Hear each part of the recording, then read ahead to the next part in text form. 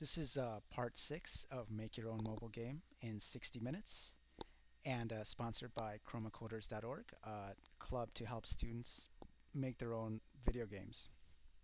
So now that you've made your own game in an interactive lab, now you see how easy it is. It's really cool.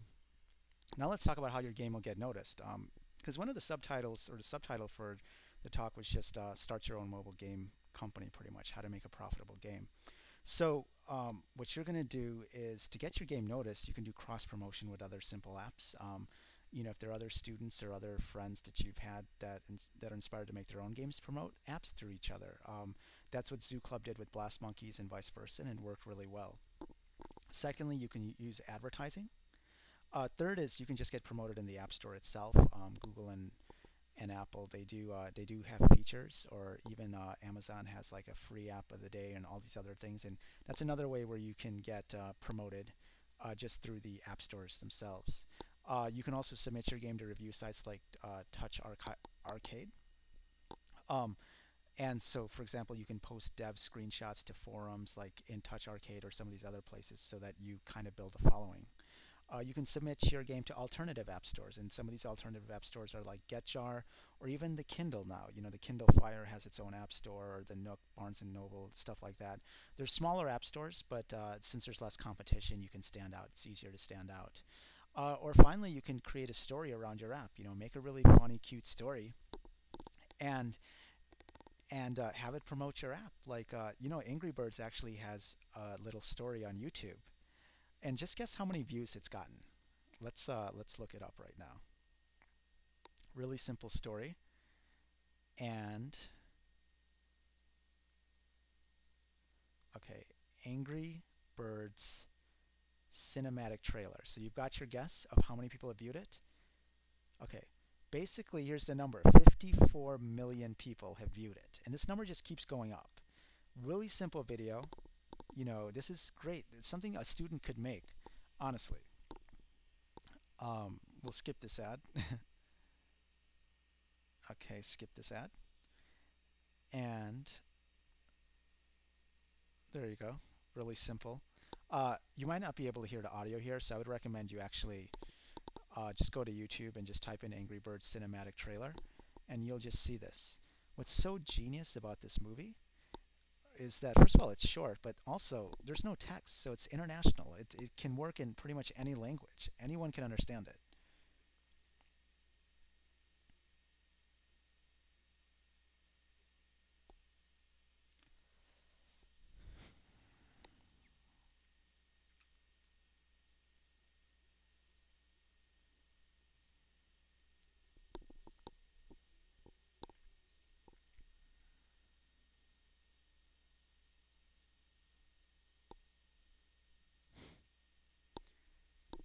Okay.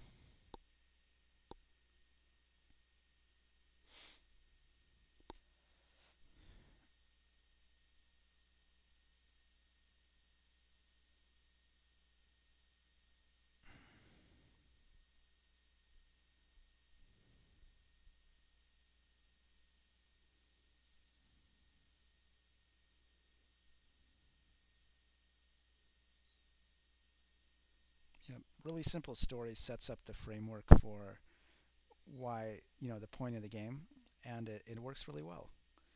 So, it's just another fun thing, and a student could definitely do this too. Okay, so that's those are just some ways that your game will get noticed. How your game will make money. So there are a few ways that your game can make money. One is advertising. You can put your ad in the game. You don't have to put it in an obtrusive place, but you can just put it somewhere in the game, and you'll make money through that. Another way is just pay for apps. Charge people to pay for the app, and usually it's like 99 cents. Just make sure you have constant updates. Have games as a service. That's something that Angry Birds did. Whereas most people were just dumping their app for 99 cents. Angry Birds kept on updating their app. And it really paid off big time for them. And finally, I think the way that really works is the free-to-play model. This is the model that a lot of small game development studios are using on these mobile devices.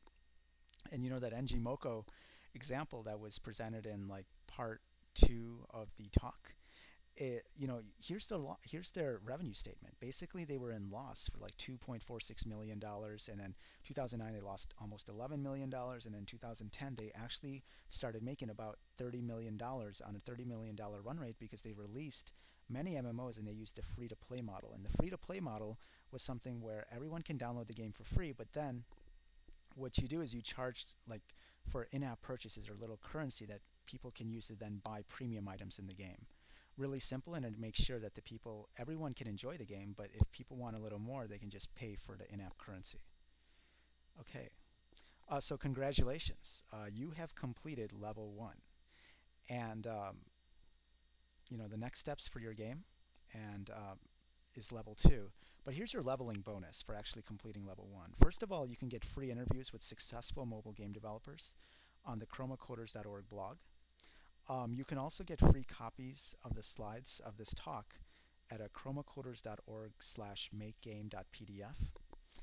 You can get free help. I'll be happy to help any student that needs help to make their own mobile game or finish it up at action@chromacoders.org. And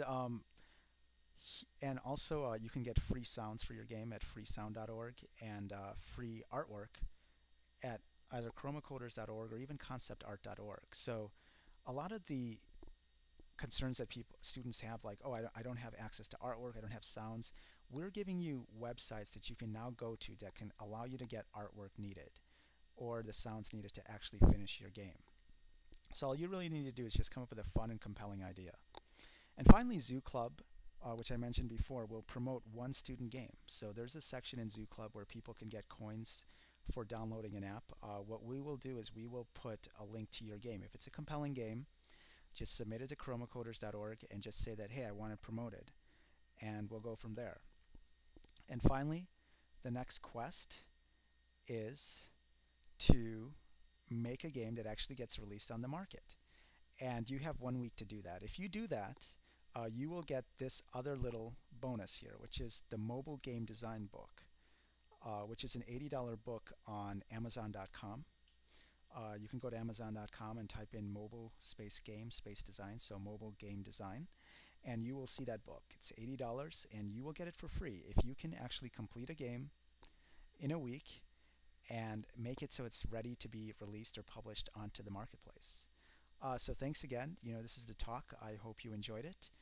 If you have any questions or any suggestions or feedback, either post in the comments or send an email to support@chromacoders.org. I wish everyone here the best of luck, and I do hope that you do take advantage of the opportunities to actually make a cool game and put it on your mobile phone or some tablet device. Take care.